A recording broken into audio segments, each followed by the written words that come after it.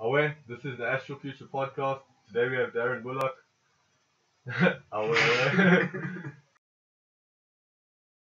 You know what? Let's start with that discussion about like money and what it means to people.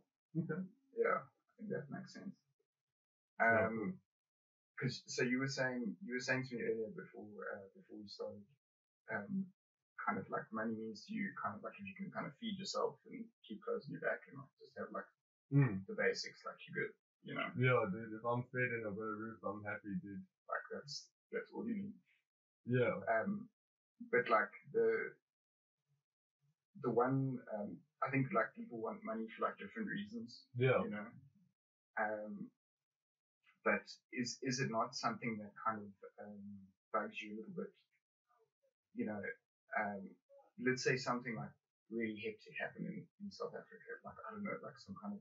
And I'm not saying this is going to happen. I'm just talking about a hypothetical. Like, let's say it's not even in South Africa. If like, something happens, you're just in like Jumbo Jubo land, whatever, like wherever Yeah. the fuck you are, right? Yeah. And like shit goes down. Shit to start doing the Like everything fucking, like the currency hyperinflates, like everything goes to shit. And that the currency hyperinflates, everything goes to shit. And suddenly we're living in a different system. Yeah, and like suddenly it's like fuck everybody, like you need to flee the country and whatever, and like let's say all of your assets, like whatever you may have or whatever currency you're holding, is like tethered to the place that you live in. Yeah. And you don't have like you don't have nothing, but you know you got enough, like a Zoom situation where all of a sudden and then the value changes very quickly. Exactly. And then like what about like another scenario where you know like the world is like such a globalized place and it's like you know it's possible to go to so many different parts of the world and so on and so forth. Yeah. So I guess like to me, like I don't really give a shit about material possessions. Like, just like material things that like I get utility out of, like a nice computer, something like that. Yeah. You know? Yeah. Even me, I'd love to. Exactly. But like I'm not bothered about fucking Louis Vuitton. Yeah, you know, like no travel bags shit, and shit. Yeah. Would you like to travel though? Yeah, so I can agree with that though. I'd like enough money for the freedom to do whatever. Yeah, exactly. Like so that's freedom and like security. Yeah. That's the big thing for me. It's like I don't want to. That is like the final things of money that actually like I'd say is probably the most valuable part of it. Yeah. Exactly, dude. Yeah. Like just you think about it and it's like it kind of limits your ability to experience things. And like I get that that whole argument of like you know like you can be content with life and like the happiest people are people who are like happy with what they've got and blah blah blah. But I'm like, bro, we've got like one life. That's as much as we know, like we've got one life. Like wouldn't you want to try and secure like a really decent amount of financial freedom as early as possible in your life so that you can I can somewhat agree with that, is put in the graft early. Yeah. So it can get done. Yeah. And I don't the thing is it depends like what are your long-term goals or short-term goals, or what are you working towards? But also like to be like, let's say I'm 25 now, to be financially secure by the time I'm 27 or 30. I'd be push keen on. Like just to a point where I can move forward and just be comfortable and then carry on doing the things I need to do. Yeah. But what do you define as comfortable? Enough that I can pay for the things I need to pay for, as well as have an opportunity, let's say, to go hiking or go on a trip or go on a like. So enough to pay for what I need to pay for, and then obviously a little bit of savings. Yeah. So I need a little bit more than I'm making now. I guess like my objective with it is to get to a point where I've got enough of a stack of wealth that it's earning like a very sizable income on a monthly basis, to the extent that I can really decide what I want to do with my time. Yeah. Like, because I feel like if you can achieve that, it's not so much about like being rich. It's just about being able to truly engage with things that make you happy. Yeah. The You know thing what I is, mean? like, even, like, let's say, if you want to, like, do the content thing and chill and this and that, there is still points where money is still helpful to help others and help with other things as far as the system is. So it is still worth it to make it if you can. So Yeah. I would, dude. Like, so in this time, I reckon we just go, oh, fuck, dude. Yeah. Yeah. And you just like my objective is just live borderline homeless, bro. Just spend money on like nothing. Yeah. No, shit, dude. And just stack value. That's the one thing is to not have to stress like that. Exactly. It's but not. that's the thing, and it's like because if it could be like just next to month know, shit's fucked. Like like you're living on the edge, bro. Like imagine I think about that, and it's to think about it is like so nerve wracking, to like get to like the end of the month, and it's like you've got like just enough to kind of feed yourself. But like if something hectic happens in your life, you're kind of fucked. Do you know pretty what I mean? much, dude. And like having that like stack of security to know like if something goes down, like I'm good. Like I can handle it generally, unless like I get like serious like terminal cancer or some shit. Or your family can help you or something like that as well. Yeah, but it's like. But there is hectic situations where all of a sudden, like let's say your car fucks up or something. Yeah. And you need a car to get to work. Like that doesn't just arrive. Yeah. It's not a magic trick. Like when you're living that like sort of paycheck to paycheck. Yeah. Type life. It's like. Yeah. You're kind of like a pay, like I think, we probably both enjoy the privilege of having family members that would catch us. Yeah. If like we're not going to end up on the street, like there'll be somewhere to sleep. In the backup box and or you can couch surf at a home or something, dude. But but for like the vast majority of South Africans, like that's actually not an option. Yeah, dude. We have a ridiculous amount of. The thing is, it's weird because like wealth distribution is like an odd conversation altogether, and like poverty levels, especially in South Africa, because it is so heavy, dude. Especially after COVID as well. Yeah, I mean, like income disparity. It's actually, and I feel like since COVID happened, like it's actually visibly been worse. Like I don't know if you feel like you've noticed that. Dude, the thing is like, for me, I've always been looking at this sort of stuff. Yeah. So I've always been like deep in the weird shit, looking at what's going on in the back of the world. So like this COVID thing isn't like something that was new in a way of like an event to start looking at something. Because I don't know, like I used to see it back in the day all the time, dude. Yeah. But also just where I was traveling as well. Like, for sure. Like around us as well, there's a lot of locations and things around us. You see it all the time. What I'm more getting at is like, yes, it's always been present. Yeah. But it almost feels like worse. Definitely. Do you know what I mean? And it's like the disparity is like, if you think about it, right? Like we've got like domestic workers that will work for like maybe a salary. Like some people employ domestic worker for like $3,000 a month full time, which is like it's crazy, like ridiculous. But the thing is, also people are often foreign or something like that. Yeah. Yeah. Well, where else to make money? But even if you're from here, people will give you so much, and that's job. The thing is, people will take they'll take that amount of money because like that's definitely. Like even out on the side of the road for peace jobs, they'll do something. They'll come to your house for a whole day for $150. Yeah, which is insane. It's just enough to make enough to eat that day, dude. Like think about that. Like $150 is like $10. Yeah. $10.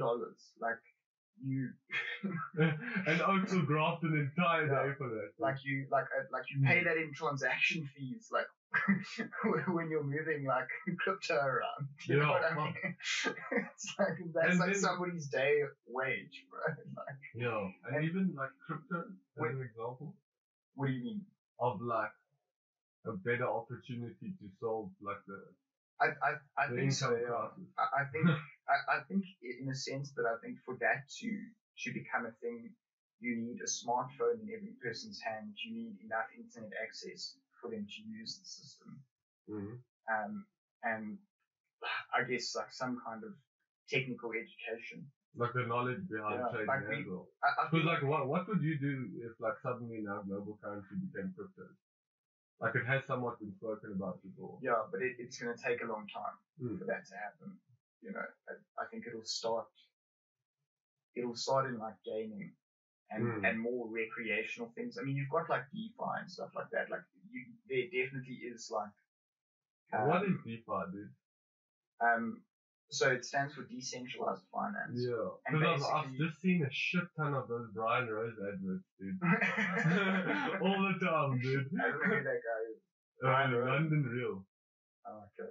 No, I don't know. But DeFi it's basically like these various decentralized financial transactions, like in a decentralized ecosystem like Ethereum or AVAX or Solana or whatever. Okay. You know, so like let's say like a decentralized exchange. Are they actually decentralized though? As in like Bitcoin, there's no idea of who the owner is. Yeah, but you can't own Bitcoin. You can't be like the owner of Bitcoin. Like Bitcoin is an open source, decentralized cryptocurrency. So even the oak that created it wouldn't be necessary even or relevant. No, well there was an initial sort of set of developers, but because it's open source, like lots of different developers will work on Bitcoin, and then it has a governance system where that you have to have a certain. I'm not 100% sure how it works, but you have to have a governance. So there's basically a governance system where like various stakeholders and I think holders of the currency have to vote on things. And then like these various developers who work on it. I know that there's certain structures for developers getting paid to work on Bitcoin, where they have some kind of stakeholding. Maybe they own a bunch of Bitcoin. I'm not 100% sure how like developer compensation works, but I know that it exists. I'm sure you get paid out in that. And I know like the code is open source, so you've got like lots of different people building on it. Like you've got layer 2s being built on it now, like Lightning Network, which will enable like cheaper transaction fees and faster transactions. Stuff and like for NFTs and shit, that'll work. Well, no, so like Bitcoin. Will that solve the processing problem with that, like NFTs? Once they start upgrading the systems a lot more to be more efficient. I mean, the big problem with, so most you've got NFTs in a bunch of different ecosystems. So, but the biggest and sort of core NFT ecosystem is Ethereum. And the problem with Ethereum right now is transaction fees. So, like, let's say, and at the moment it's really bad because Ethereum's been going on like a crazy run up. And when it's going on a crazy run up, you've got all these people trading shitcoins that exist on the Ethereum network as well. So you've got all that demand on the Ethereum network, and you've got people trading NFTs. And so, the system needs and so what happens is people push through higher transaction fees so that their transaction gets prioritized. Well, like minting. By the miners. No. Well, I mean, to mint something is a transaction. To transfer something from one person to another person is a transaction. Yeah. And all of those different transactions require validation from miners who are kind of all over the world mining the currency. Random graphics card stack. Exactly. Like, well, in the case of Ethereum, yes, there's also ASICs on Ethereum now. An ASIC is essentially a computer or a device built specifically to mine a cryptocurrency. So and like generally an ASIC processing tank. Yeah, exactly. But generally, so with graphics cards, they can generally mine a fairly wide variety of different cryptos, but an ASIC is generally built for one algorithm. So like a Bitcoin ASIC is only gonna, I think it's called SHA-256 or something. That's what the algorithm is called. And those miners will only be able to mine that specific algorithm. And so, like that's how they differ. Whereas with graphics cards, they can mine a variety of. But then also, I'm sure they'll start taking like the video processors and shit off of that as well. They're just leave it as a processing unit or something like that. Well, I'm not really sure how they work, but I'm pretty sure like getting a normal, very powerful graphics card can run games and things, but that's unnecessary add-ons to have for running. Yes and no, because different algorithms use different parts of the card. So, like for instance, like Ravencoin prefers to use the core clock, whereas Ethereum Ethash, which is the algorithm for Ethereum, prefers to use the memory clock. Okay. So does that like not prefers to value? use, but is a heavier use on the memory clock. Like I don't know how it works. I'm not a developer or somebody who understands specifically how the hardware. I never knew that. Yeah. So and like a different algorithm will, like some algorithms will make your graphics cards hotter.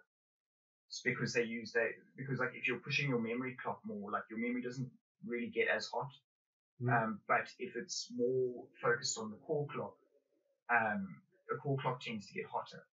So the cards will probably give off more heat mining Ravencoin or Conflux over Ethereum or Ergo.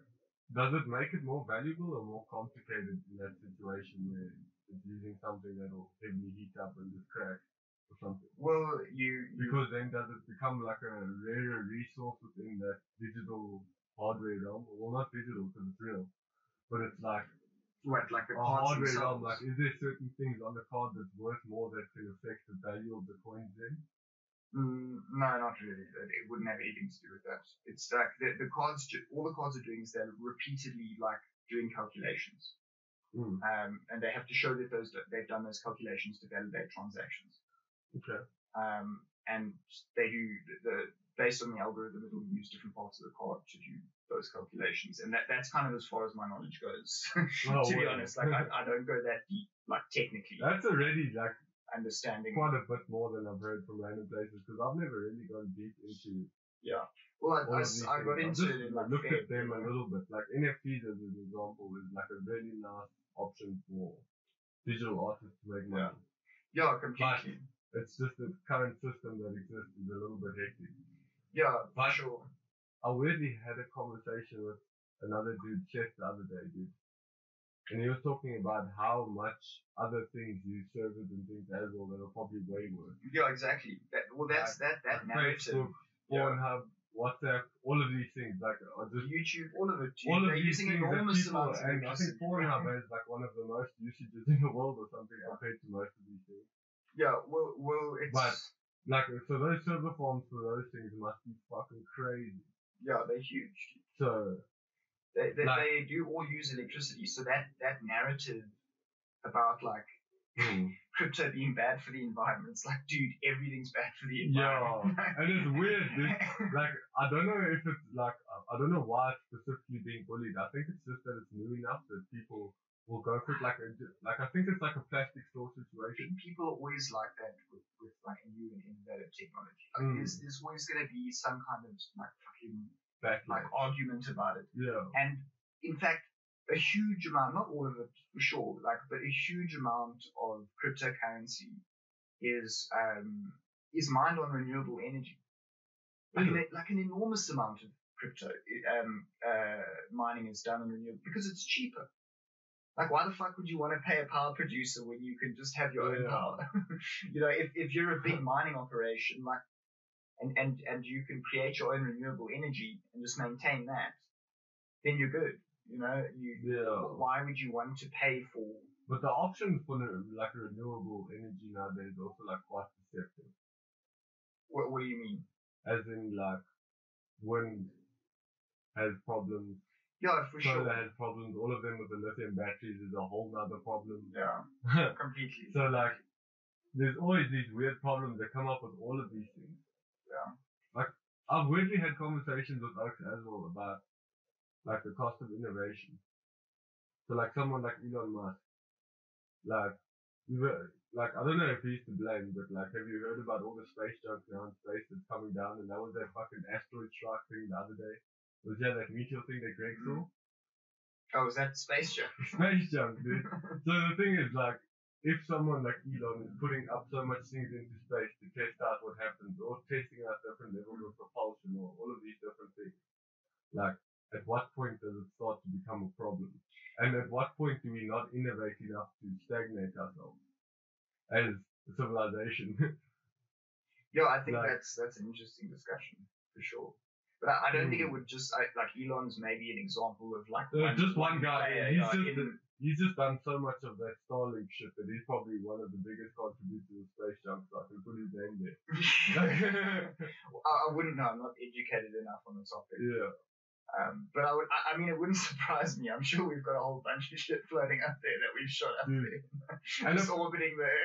Dude, and apparently the problem is like little things, like tiny things like this. Even if that thing hits another satellite, it'll fuck that thing up because now It's going like really, really it's fast. hardcore now. Yeah. It's like a bullet, basically. Yeah. Just tear through a satellite. Yeah, it's like if a fridge-sized asteroid came to Earth and hit the Earth, it would cause a massive fucking impact.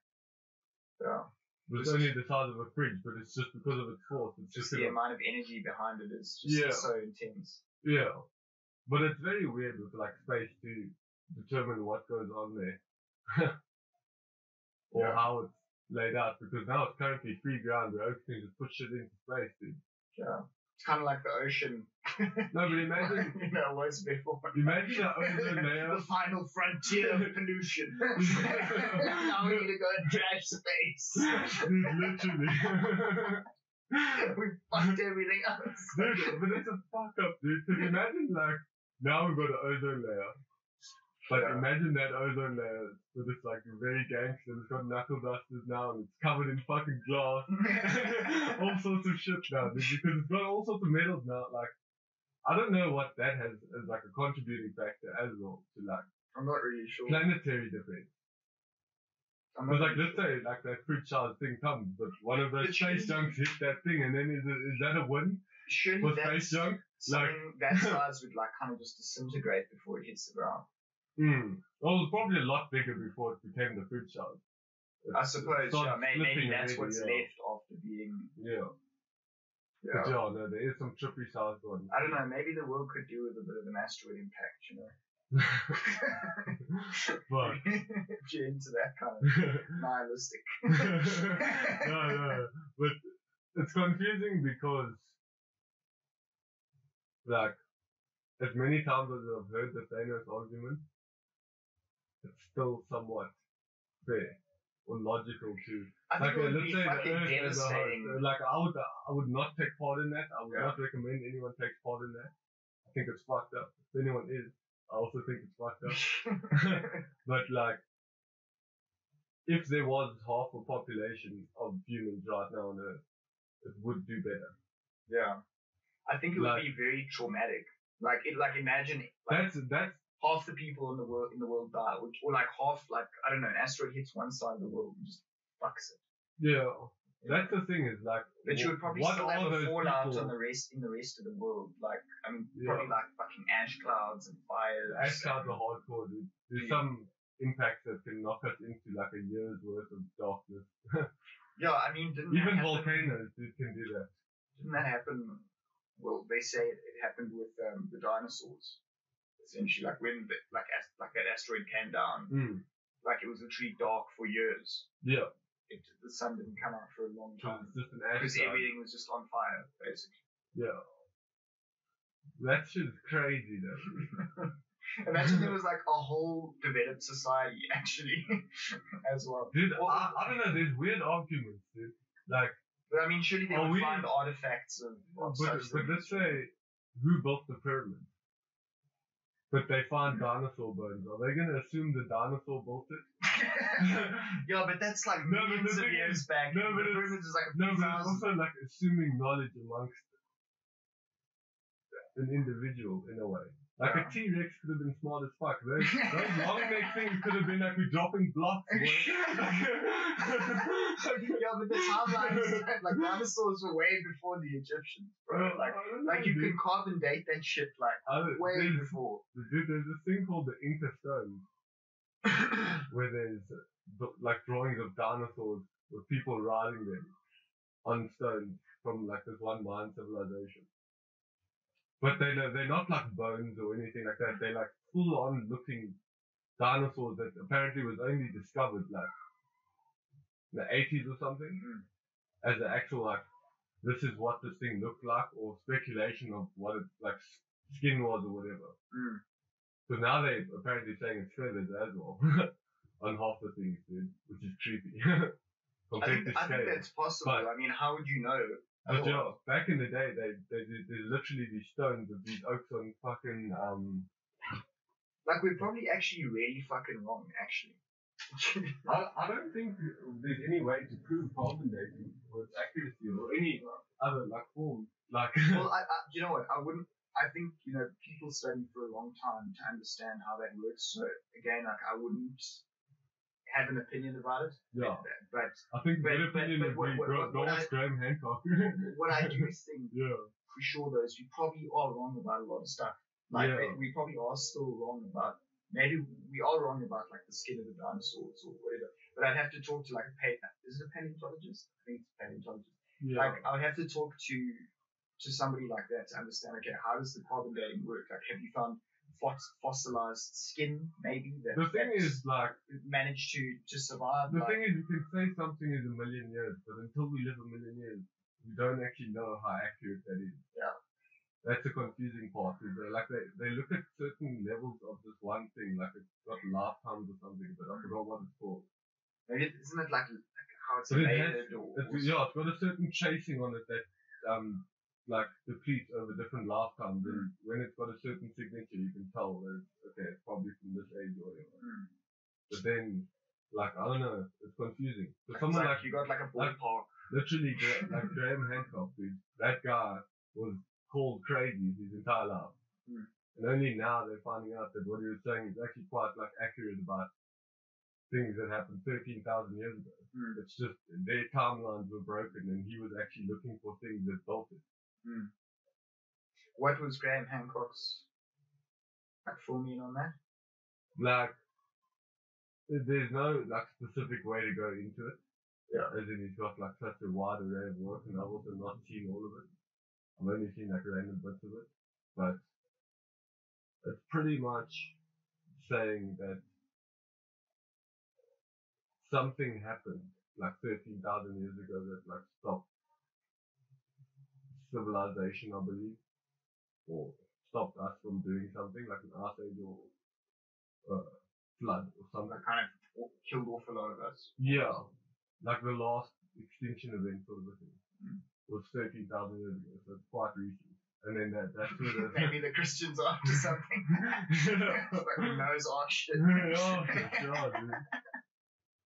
Hey, that's also another weird conversation with all of this. Like, if they find like a random bird right now and they could somehow say this is Noah's Ark, does that prove the Bible further? That you find a boat now that's in this thing? Dude, I just think that story, like that whole Noah's Ark, it's fucking preposterous. Yeah. Fuck. I don't like, know. Two of like every animal kind of just pulled up, you know, and cheating. Two of like most animals pulled up. Like, I mean, the fish were cool, obviously, I'm sure. Yeah. I don't know, dude. There's a weird thing I've seen on Joe Rogan actually, where they try to explain this sort of a thing, and they say like, you know, this is actually quite harsh. I don't know if you want to get into this. I don't know, whatever, dude. I don't give a shit. Yeah, it's like creation sort of a thing. Say, like creation sort of a thing, like how we could have ended up where we are now. Yeah. But it's like kind of a rough example. Like, imagine if we, let's say, got advanced enough to be able to seed Mars as a civilization. Like, we can't get there, but we can send things there that can birth a human race or something. Yeah. So they say that's pretty much what Adam and Eve might have been, as like a flagship sort of a thing. So like they arrived from space. Like imagine you see like a bunch of pods. So imagine it was just like species in little test tubes even that just got released into the, like, I don't know how the fuck it would work.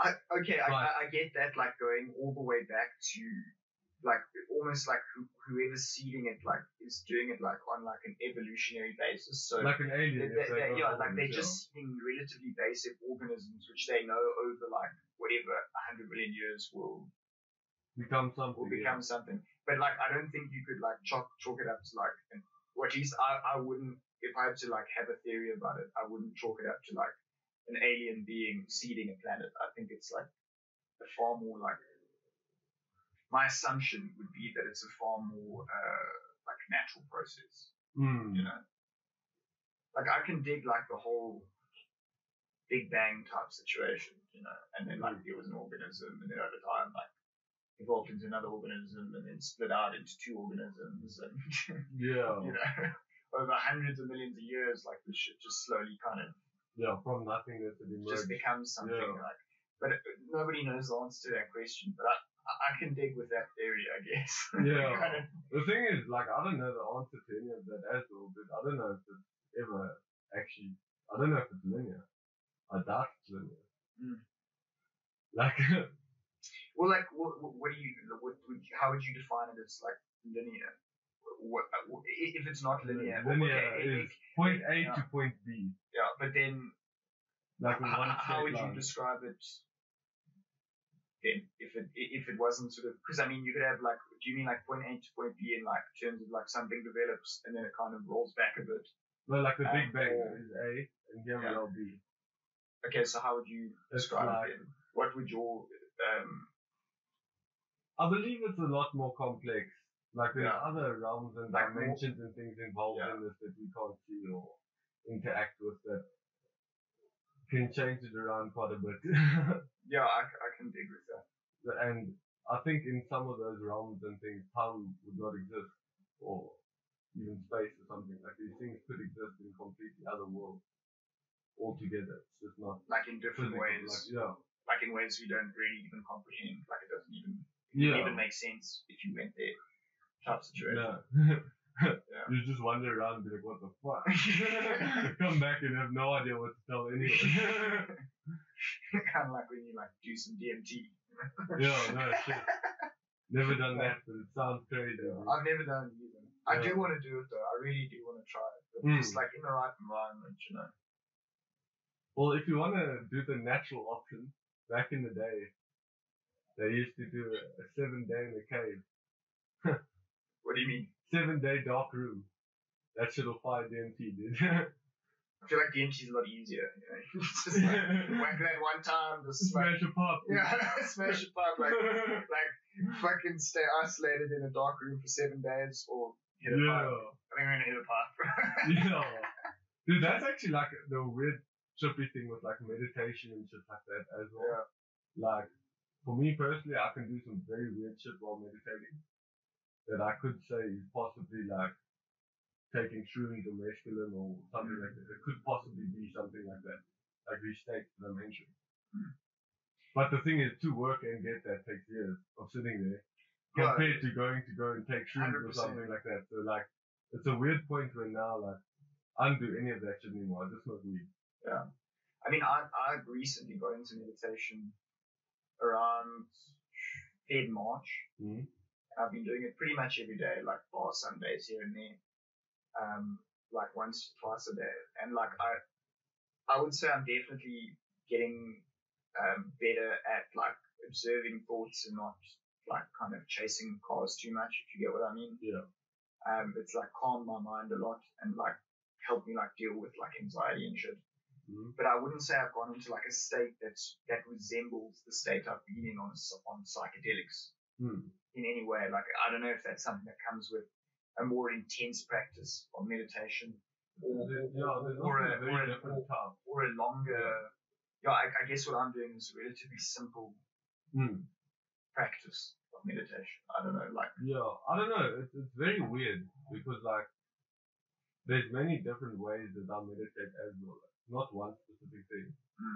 Like right now, I can argue that I'm meditating because I'm just chilling, I'm breathing, and you're present, basically. Yeah. So that's one example, but then there's also another one where I sit there and I do the whole sit there, separate myself, and then I can literally chill to the point I feel like I'm floating. Or there's others where I feel like I've left my body or I'm existing here. How long do you sit to get to that point? I don't know, like at the beginning I used to sit for quite long. But then that's also like, I think a little bit like what you were saying as well, like process. I had to learn how to process quite a bit of things before I could start moving around.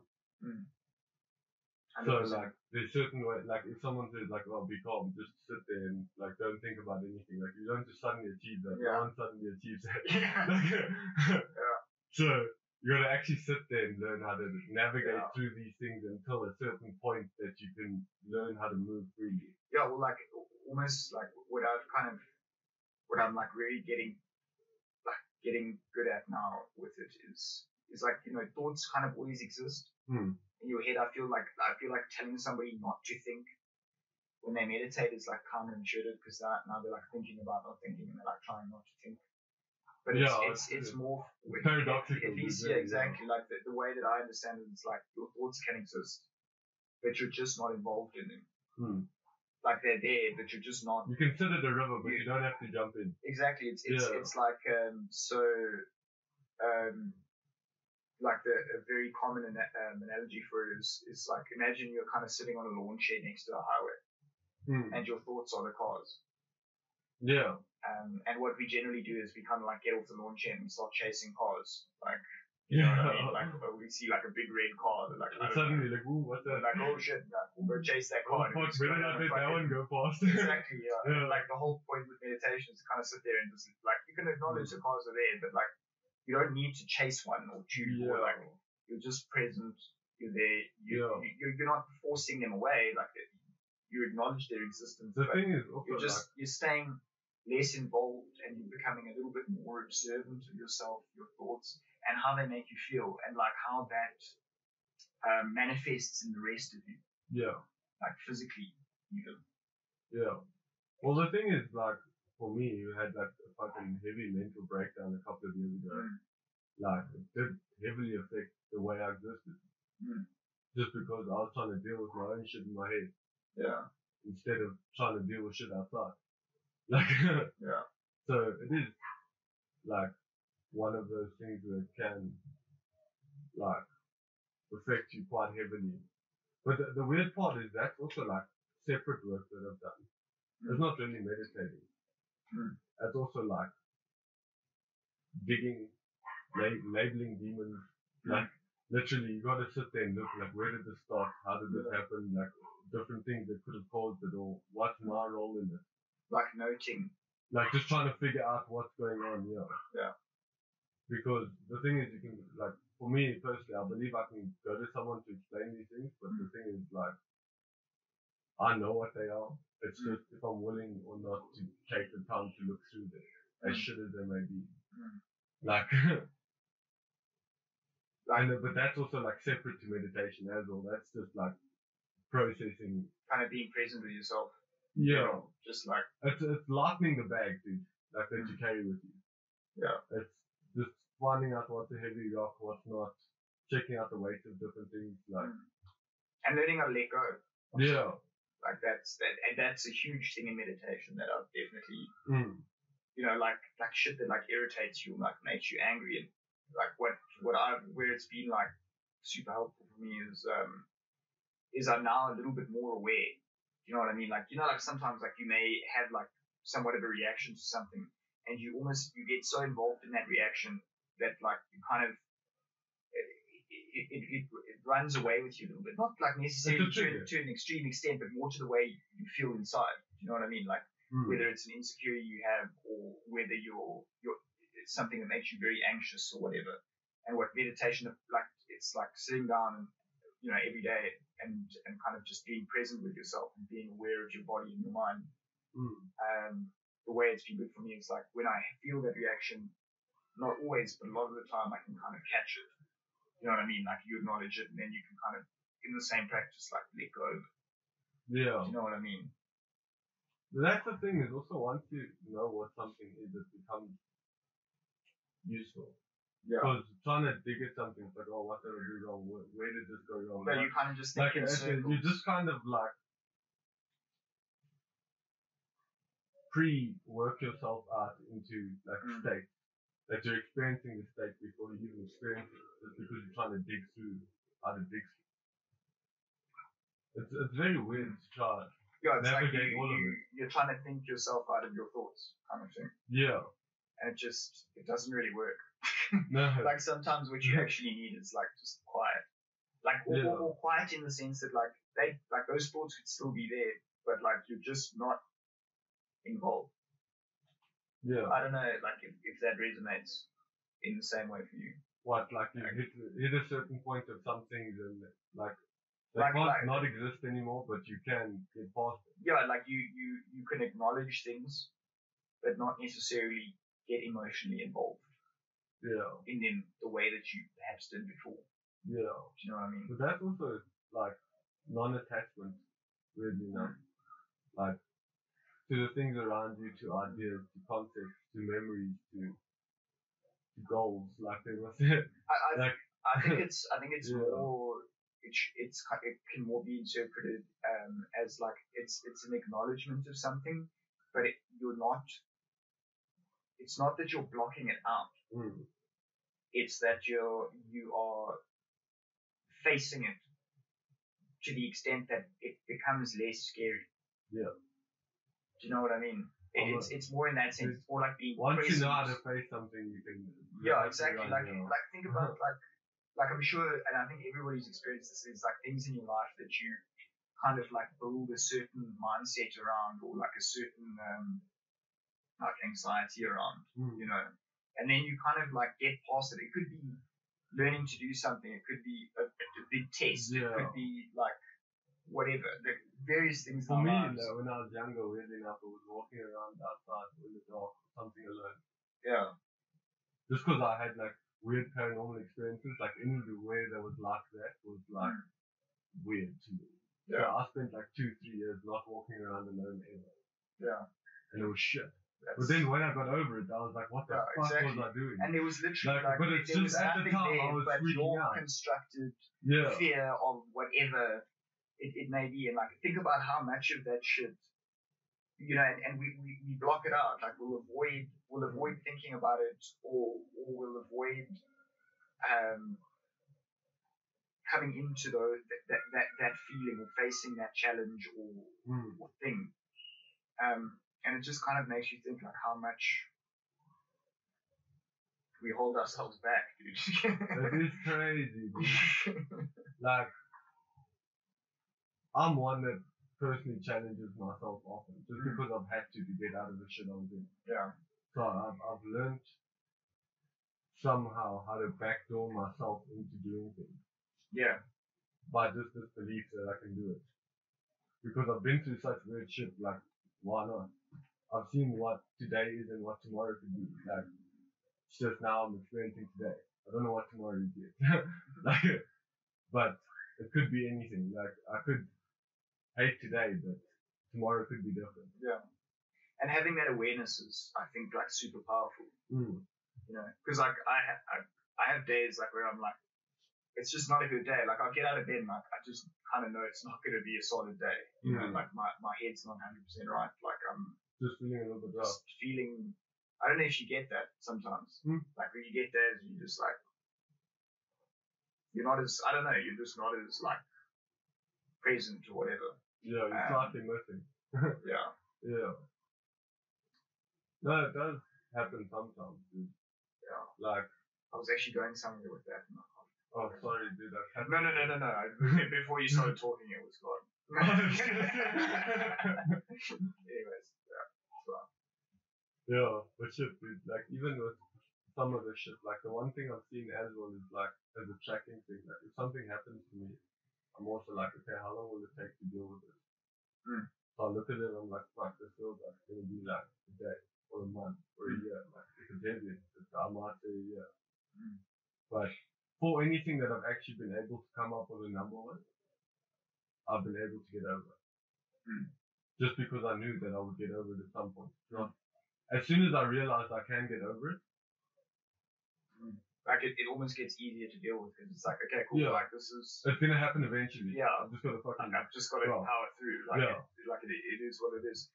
And kind of knowing that or having that faith in yourself or faith in the situation that it's going to get better is like, I think what drives all of us in a big way. You know, like, and it doesn't even necessarily need to be thought. Like guess in such a negative sense, it could be even down to like a goal that you're chasing or whatever. Yeah. Like being present, like in that present moment, and like understanding the process and not being so anxious about the end, you know, or later or previously, you know. Oh, it's weird because painting pictures is dangerous. Yeah. Of the past, the present, the future, anything. Once you see something as a set thing, you can kind of manifest things in a sense. It becomes that thing instead of this wider range of experiences that happened or something. You start to conglomerate something, or like even the same with gold. Yeah. It starts to become like confusing, or people start going too hard into things. Like I'm one of those people that goes way too hard. If you try too hard, like it's almost better if you're driven by like a love for something or whatever it may be, and like you're not trying too hard to acquire like the end goal or like glory at the end, but more involved in the process. Yeah, that's the thing is I work very hard, but I'm not actually. I don't have anything specifically to aim for, like one set thing. I just treat it all as well, but it's weird, like because on the other end of like memories and things, when things are like that, it's more like it affects me. But in the future, when I rather conglomerate everything into one, I'm like, oh wait, that makes sense. I can move towards that. Just say that again. Like when I think of things in the past, let's say. Yeah. There's experiences where certain things happen and I start to bunch them together. And it's normally sometimes quite bad. But then for some reason, like there can be good ones obviously with memories. If I say remember going to this job or Orpy copy, like there's a construct of Orpy, but it is 5 times of Orpy that's one thing. It's like a constructed narrative like in your brain. Like I get that completely. But then in the future it's weird because useful to separate all these separate parts into one part and just aim towards that one part that's completely irrelevant to all of it. But not irrelevant, just like it doesn't require the others. Yeah. They're just things that you do. Well, I guess that's the process of like learning, you know, like you. I think that's the other thing, like something that I've kind of realized, and I actually often end up realizing it again and again, where you know, where you're trying, there's something that you're trying to do or get good at or whatever it may be, and you're almost consciously trying to be conscious of how you're better at it. But then like after you've kind of been like banging at it for like a good while, like you start to realize how naturally things are coming to you. Like you almost, it's like you're not necessarily aware, like trying to be too aware of how much you have learned in like X space of time or whatever. Is almost counterproductive. Like you're trying to expand too hard to know to like think that you know how to do something. You don't want to work up the whole hard job and you need new storage space. Flowing into what you're doing and like you know whatever it may be, learning a new skill like you know like I often like get a certain point down the line and I'm like, oh wow. Like a lot of the stuff is just kind of. Well, dude, even this podcast, weirdly enough, dude. This is the 16th episode, dude. And the thing is, it felt like I started literally last week, dude. Like, it's weird how time, like, as long as you do that first thing, it will eventually become something. Yeah, you just, it's like step one, like the biggest issue. It kind of relates back to like that same concept we're talking about, like it's people's biggest thing. And for all of us, I mean, for myself included, like taking that first step just to start with something. You know, because you're like, oh, then I need to know how to do all of this. Like, you know, but actually, all you need to do is just start with step one, because that's kind of going to lead you to step two. Yeah. Like, understand that step one's not going to take you to step 10. Like, I mean, you have to go like one thing. Exactly, you know, and the only way you're going to do that is by like banging your head and learning. The weird part is like, all of this is actually a weird conglomeration of skills. Like, I just love talking shit. I happen to do the photography thing, and also I have the light and I have the camera, so I've got the thing. And it was a good option to do. Yeah. So I was like, fuck yeah. No, but the thing is, I didn't actually learn how to do this anymore. This I'm learning how to do it while I'm doing it. Like, Yeah, exactly. like learning how to talk And to that's the people best again way is weird. to learn, Like, to be honest. yeah. It But is it's the best very way. chill, surprisingly, dude. Yeah. Like, I'm still yet to completely fuck out and text, but I'm sure the day will come. But like Tank, where you just have nothing to talk about. Yeah, dude, I'll just blank into the distance and be like, fuck. It's crazy, dude. But it's weird how things over time work out completely differently. Like, art for me has been one of those. I started exploring art only after school. I never did it before. Oh, really? Yeah. That's interesting. I studied civil engineering for a year and I hated it so much I started doodling. And from there I started aiming towards this. Dude. But that's the thing is also that just that one memory of thinking, let me doodle a little bit into the book, and then let me make a portfolio for college. Let me. It can be something now, so now subtle. I sit here and it's like fuck, it's been quite a while. Exactly. Now you're kind of like actually. And it put my life in a completely different direction. Like I was gonna go do building and shit, dude. Yeah. Like you wouldn't have been happy doing that. I could have been. I don't know. You think so?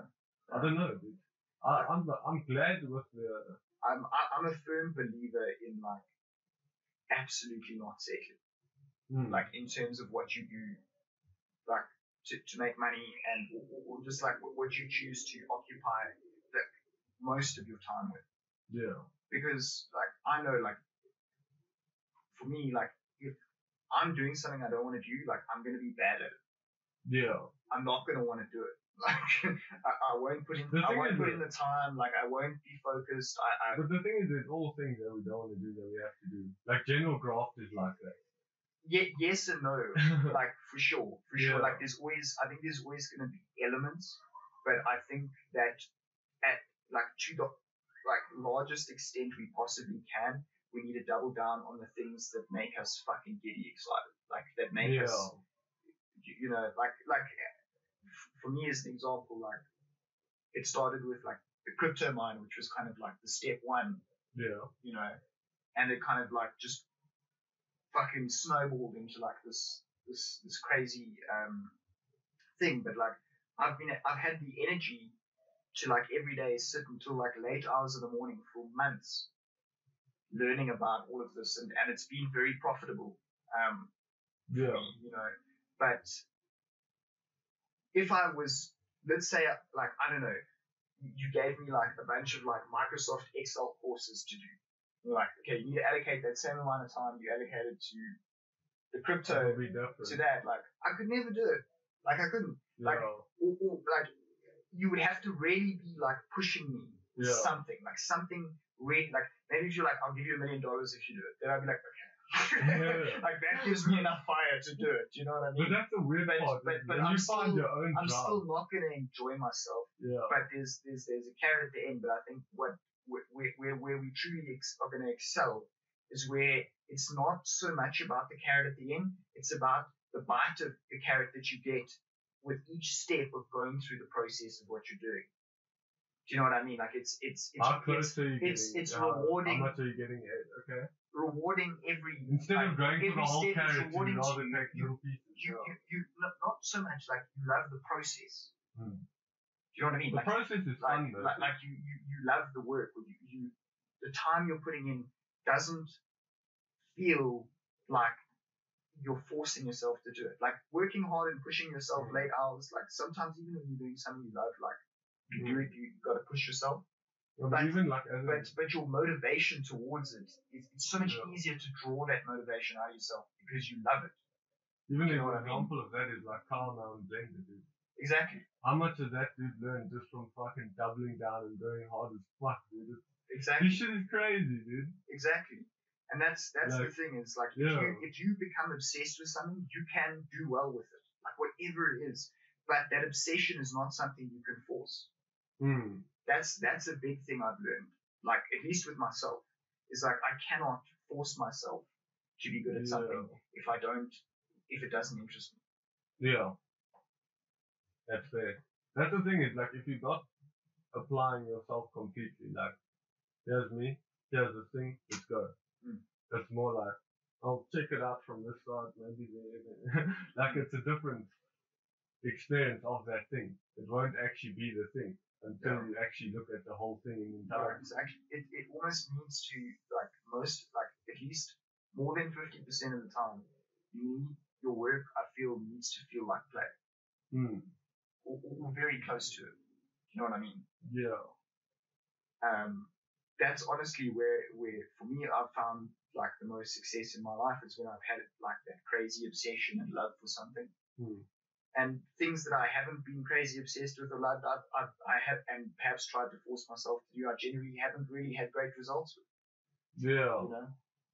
The thing is, it's weird because, like for me, doing the art thing, like I discovered it afterwards, only after pushing within that state. But if I never tried to look at it, and I just ignored it. But it's weird because started with that was state helpful of play, because right? weirdly enough, yeah, it was sort of playful. Well, actually, I was fucking up at college. Yeah. And I started drawing, and I got so bored I started just not drawing, not doing work and drawing. Just drawing, yeah. And then like the teacher there was one of the guys that even told me like, hey, you're just gonna make cartoons. And then like also those people in that room, like Adrian, Kevin, all of those oaks that I actually like grew up with at that time. Yeah. Were also contributing factors. Like they were drivers for me to, like, dude, fucking do this, dude, fucking do this. And then I was like, I don't know if I can do this. Yeah. So it's weird how that also contributes. For sure, it definitely does. Because like as much as it is like now that I've gotten older, I've learned how to drive myself. But when I was younger, I didn't have the same fear. Yeah. I think different, especially when you're younger, and I don't think there's necessarily anything wrong with that. Like some people perhaps want to chase. I mean, I know like straight out of school, I was working and like chasing like that passion, but I think like in our younger years, like it's really fine to kind of just enjoy that time and not be too concerned over like, you know, what's happening immediately right now. I think like you can give yourself a certain amount of time, like almost like the level of seriousness changes the older you get. Exactly. Like societal 100% pressures in a way. And like as you get older and it does get more serious, you're like, you know, like you allowing yourself to have that time with less responsibility and less seriousness is actually really precious. And I think it's something like when we're younger, we don't, at least I didn't acknowledge as much, you know. And now life is like much more serious. Like there's way more people who depend on me, and like there's way more shit to deal with. Whereas before it was so much more simplistic. But in that state of mind at that time, and I feel like for a lot of young people feel this is like they want to like grow up and be established as quickly as possible. But there's actually a beauty in not being there yet. Yeah. Do you know what I mean? Definitely, dude. Like it's less stressful. It's more simplistic. The thing is, you know, it's useful to gain skills before you are put to the test of using them. 100%. Like let's say you have a job, now you got to go perform at that job. You can go learn how to do that, but can you perform? Yeah. Well, I think that element of doing and like us talking about that topic of like step one, just doing shit even if you're not good at it. Yeah. Yeah. Not useful, dude, just to learn. But not give yourself a chance to believe that you can do it. Because a lot of people are somewhat insecure about somebody. Yeah. Like they won't even try to pursue it because it's just... Like when I was younger, I told my friends, hey, I want to help in the world. They were like, that's not that easy. Like, you're aware of what you're saying. Yeah. It's possible. Yeah. I understand it, but they might not. But the thing is, like, other people will judge a certain idea differently because they don't understand themselves. For sure. Like, weirdly enough, the best advice I've ever gotten was from Paul. I don't know if you ever knew Paul Sunderland, the writer. Yeah, dude, we're at fucking Greenstone one day at the park, and he's just looking and he's like, you see that there's a line. And because this is BMXing now, he's gonna go do a trick on a half pipe now and he's gonna go do some shit. So he's like, okay, you gotta see the line, and then only you can see it and understand it and know how you're gonna do it. So this is him that's gonna go on the bike, do the trick now, go down and land. But then also from there, he's like, and then he goes. And then you see him land that shit. He goes, he does a fucking massive turn down, fucking like, and he's just like, how the fuck? Like, like the thing is like, there's a level of seeing it and then also executing it that are two very different things altogether. Yeah. Is now, do you have the ability now to actually do this thing that you're thinking about? Yeah. Well, you've kind of just got to do it and fail. Yeah. You know? Fail a lot. And Guaranteed, those are buffed on the floor all the time. And kind of simplifying it down to BMS, and like everybody's like got a different body weight. Everybody's got like a slightly different bike. Like everybody, so like your line, although will be similar, can be similar to other lines, is kind of unique.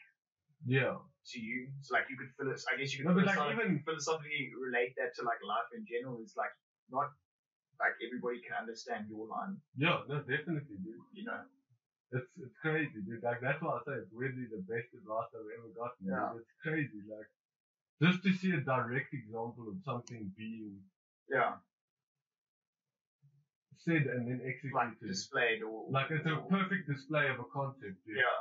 Like very rarely does that happen, dude, where someone actually sits there and gives you something and you're like, holy fuck, thanks, dude. Yeah, dude. Yeah, it's lekker when that happens. But it's rare though. It's not every day. There is some days that you learn something new, but then those are some things that are just like random points where you're like, holy shit. That was a lot at once. Like an epiphany. Like a sudden boost, dude. Yeah. But I feel like there's precursors to that. Like you have to experience a bunch of things and then something clicks. But it wouldn't have clicked unless you had like a process that led to that click. Yeah. You know. That's the weirdest thing is a lot of the times I've had the click, more context. Like I can contextually understand why these things happen. But only after they've happened. When you're in them, you don't know. Yeah. Exactly. Like to kind of connect the dots, you need the dots to occur. Yeah, you don't know what the dots are yet. Yeah. Or else you're just fucking drawing scribbles on a map, dude.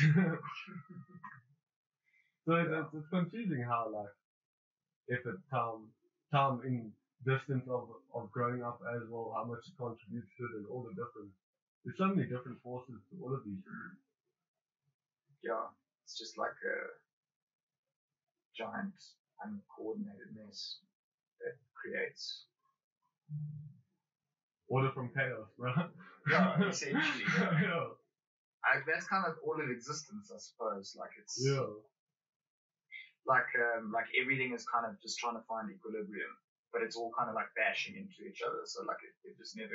Yeah, that's like life and existence, and like it's just everything, like a bunch of shit, just trying to find equilibrium, but it never will because it's always kind of bashing around with itself. The weird part is a little bit, but the weird part of that sort of thing is it's confusing because, like, let's say a battery, it has a positive and negative side, so there's the two sides. Yeah. But when it's balanced, it pretty much exists as a being of a battery. It's no longer a positive or negative battery. It's just a battery. Yeah. So, but the thing is, that thing still needs to be charged, or still needs energy, or So there always needs to be a trade of energy in a way. Like I don't think anything can ever stagnate. Yeah. Like even particles that are fucking tiny, like Higgs level, is still active too. Yeah. So I don't think anything ever actually switches off. No. Shit goes, dude. It's just like a giant jumble of chain reactions. A little bit even, yeah. But not going in a straight line, per se. No, I don't even think there is a way to map that, dude. Yeah. It is confusing. But it's also, the randomness also makes it fun. Yeah. Like the randomness of experiences, anything could happen makes it interesting. Yeah, I mean, knowing what would happen from moment to moment, every moment must be kind of boring. Yeah, like that's the Raven shit, dude. Imagine just seeing the future all the time and you just arrive in it and you're like, cool. I mean, I think in certain situations that would be great, but in others it wouldn't. Like, yeah. There's surprise there's motherfuckers trade-offs very nice everything, sometimes, yeah. There's always going to be some kind of trade-off Yeah. somewhere. Yeah, man. Yeah. But all in all, I don't know, like, I see being as quite a beautiful thing. Like existing. Being, yeah. Just kind of. As it is, yeah. Like things in being, us being. Oh. It's just great that it all exists, you know. Yeah. It's good to exist right now. Yeah. Good to be out here. Existing so hard right now. Fuck you. Oh god, I can see you existing. Oh shit, dude. But yeah. That's quite fun in the world, dude. But like, as far as for you with music, where was it music as a concept that inspired you, or was it What, to get into the music industry? yeah, or was it just the work of it? Like how did that actually unfold? Like it's evolved a lot over time. You know, that's also a lesson I've learned is like you don't just like decide your destiny and like, you know, because I think initially I was like maybe a bit too deterministic about the direction I was going, you know. But yeah, it started with like just some house parties, and I really liked I like curating the lineup, and I really like to see people having a good time, and I like to make money. It like those house parties were What those ever? yeah, like I never did any of hours those, and eh? intensity and like Yeah. things like that. Like that was very yeah, I don't know, like I really enjoyed that. And then kind of one thing led to the next, and then initially with like more of an eventing, like music and events direction, that's kind of where I started, and then over time it kind of evolved into more artist management and stuff like that. But yeah, I think I mean I've always loved music. I don't play music, but that's the feeling of kind of creating something like that and bringing people together and getting them all to experience an experience like that together is really like what feeds my soul. Like it's that's what kind of drives me towards it. Oh wait. I must say lately it's been more difficult to stay as like passionately driven in that space. I wouldn't say I'm not, like I still am passionately driven in that space, but like it definitely doesn't resemble quite resemble like what it was to me before, if you get what I mean. You know, especially with COVID and all that kind of thing, it's made it. It's changed it around quite a bit, Yeah, so the world is a little bit different. Yeah, but it's still something I love, and like working with, you know, working in a space like music, it can be a lot of like politics and clickiness and bullshit. The weirdest like thing though for me was weirdly enough with you is one of the first time I experienced like groupie things. Is that was at that one Bonobo, dude. Yeah. When you were talking to Mark there, dude. Yeah. And I was like, holy fuck.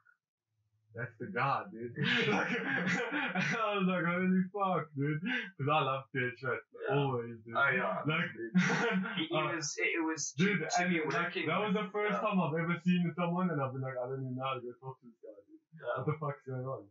But then the thing is, like, from you probably just know him as a guy. Like, you've never actually, but like, it's weird just because I've always seen him as this great artist that I idolized something. When I first met him, there was definitely a bit of that. Like, I couldn't put my fanboying away. Like, completely, you know, I was like, oh, yeah, it's that, you know, like, because it was such defining music, like, in my younger years, you know, like, that whole, like, angsty, like, fuck the man, like, Dude. I'm not scared of God, like fuck this religion bullshit, and like it really resonated with my like angsty, angry teenage self. You know? And even still, it was just quality music. It was such a vibe at the festival. I had some of like the best live music experiences watching PH Fab. 100%. But then over time, like that kind of fades off, you know, like and but also style changes. Because you just get to know people in the space as people, like and they are just people, like it's not that is, but we definitely, and I did as well when I first started out, like I definitely like constructed that in my head, like you know, like this person is like, because they've kind of had an emotional like effect on, like they've had an effect on your life with the art that they've created, you know, and so it's difficult to, maybe initially it can be difficult to kind of see them as them, dude. And not like the brand and art that you so kind of dearly hold to your person, in a sense. But that's the weird thing as well is I've learned to like also just accepting them in the form of an artist as well. Yeah, exactly. Not only the present form as well, really. Like some people are liking the artist form, you know? It's weird, dude. Because sometimes you might be disappointed. Like even in college I noticed that. Not really that. It's just some people I didn't really have to get to know because then in the artistic form expressed so much already. Yeah. Like it's confusing. Like there's no real way to explain how those things work, I don't think, dude. Yeah. It's just very random, and every once in a while someone's just like, holy shit, who's that? Or what is this? Or this is very different of an experience. Yeah. Because literally PH Fat was like that at the beginning, dude. I was listening to the radio once, and I heard the Machines, dude. Yeah. But I didn't know it was that song. I looked around for a week and a half. Yeah. I literally sent messages to radio stations asking them like, what is this what song? the fuck is this? And Oaks are like, sent me all sorts of shit, because back then there wasn't like this Spotify or fucking Shazam. You can't just Shazam the song and be like, oh, yeah, exactly. It was different. I mean, they gave their first albums out on SoundCloud. Yeah. So I couldn't just Shazam it, dude. So I was sitting there like, what the fuck is this? And then once I heard it again at the festival, I was like, there's no fucking way. I remember Stephen no fucking way. Stephen Folds showed me PH Fat when I was like 16 years old at the time. And he had found out about them because he went to boarding school in Cape Town. And obviously Mike and March and Still Disco at the time. I fucking love March's music as well. Even as a solo artist. Dude. March makes bangers, dude. Yeah. Like the level of like love and passion I have for PH Fat is like immeasurable. Like I can't, if you gave me like a few $1 million, like one of the first things I would do is like call Mike and be like, okay, like fuck COVID, whatever. Crazy. We've got money, like let's go to Europe and let's do this now. Like, let's do it. Fuck it, like let's just do it. You know, because that's truly, that's like something that like really feeds me. Like that's like a passion I would like. It with COVID and everything was a difficult thing to face. Like especially because like interaction with people played such a huge role in your life. Yeah, dude. Compared to me, like who would go chill at pools every once in a while or something, but for you interaction was so nice or part of your life. It was part of my look. I can be very introverted, but it was it was kind of a defining part of like my person, because I pretty much dedicated like all of my adult existence to this space, you know, like obsessively. And then to kind of get to this point with COVID, like we've definitely found ways to like make it work and whatnot, but it doesn't resemble anything like the momentum that existed pre-COVID, you know. And you can definitely feel a bit despondent and demotivated at points, because you're just like, what the fuck am I like nobody. There's lots of weird options though, dude, that have come up that are very much definitely it's evolved. Like there's been lots of new opportunities. Like think about like forgiveness. Did you also see Lucidity, dude, that Donny Bosco thing, dude, with Carl? Yeah, what about it? That when they did that stream, dude, with all the different backgrounds with Mags. him Yeah. playing. Yeah, I've seen, they've been doing Origin. that for ages. Yeah. Dude, but like that quality of that one was fucking Was it good? crazy. The last one, dude. Yeah, I think it's called Lucidity Stream or something like that. I'll check it out and just put it somewhere, dude. But also like fucking such a sick option because they made in Unreal Engine like live background. Oh, right. Okay. So it like. So it didn't move around or anything. It's just them playing in this weird little like world. It was so fucking cool to see, dude. I ended up fucking jamming around here in my house, dude. And I was like, I haven't been to a drum and bass event in ages. And I ended up having a kiss from that, dude. Yeah. Like, Yeah, dude, fuck. I just want a festival, like festivals with thousands of people again. yeah, I agree, dude. Just think about like how good it felt walking around the festival. Like you're not thinking about like any of your stresses. You're literally in like I don't know. The world outside of I used reality to not for a be few walking days. around because I used to be trashed as fuck. Yeah, but you know what I mean? Like you don't give a fuck. Like you're just in this environment. Like you don't. That feeling is that's something I miss a lot, dude. It is great. And I haven't felt like that since before COVID, pretty much. Like, because even when you go out somewhere now, like you're like, fucking curfew, this, that, like we've got to worry about X, Y, and Z. Like it's. And they've proven they'll fuck around with these curfews. That's why I say fuck the government for that. Personally. Dude, it's so stupid. But yeah, dude, it's so stupid. As far as between the hours of 10 p.m. and 4 a.m., very dangerous time to catch COVID. Yeah. It's just like control parameters that they're putting on us. It's crazy to even think about. Have you seen what's apparently going on in Australia, dude? Australia's apparently going. What the fuck? They're like going full China, bro. And they have like money going on. Dude, and like people are like, some of the shit I read, like I need to read into it more to like confirm, but like they sounding like a fucking police state right now, dude. With the way like people can't leave their houses and shit, like. Apparently they're going way too hard, dude, and their cases are way lower than other places in the world, dude. What the fuck? Like, taking people's. You see, like, that's the thing with this whole COVID thing that, like, really scares me is people giving up their freedoms because they're afraid. Yeah. Do you know what I mean? It's like, yeah, COVID's there. Yeah, COVID has killed people, like, 100%, but, like, considering the amount of damage it has done, like, is it worth giving up that amount of your freedom? I don't think so. The thing is, like, I think it's maybe just because we're from South Africa that we have to deal with a lifetime that at any point something could happen to you. Like, because I don't think a lot of us grow up with I'm gonna live straight to 80 with no problems. I think a lot of us see there's a lot of different realities that take place around us, let's say crime or this or that can hit us way before something like that. Yeah, I think that definitely has an effect. Like we live in I mean, we're pretty privileged, but we like most of our country like is already kind of living on the edge. Like street smart is like basic here. Yeah. Like it's a basic form of communication. It's not like something that someone would go learn on the Yeah, side. exactly. Some shit. Like it's like, just basic. Don't walk down the street with your phone in your fucking hand. Like yeah. Like, no, but also just dealing with people in different places. It's very weird, but I think, like, in a lot of the places in the world, it was very, like, very existent.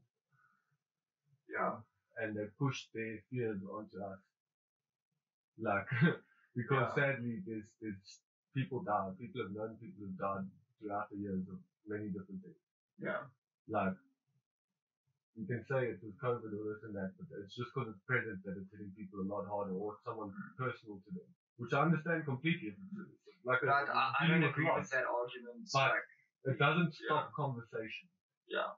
Like, even if somebody close to me died of COVID,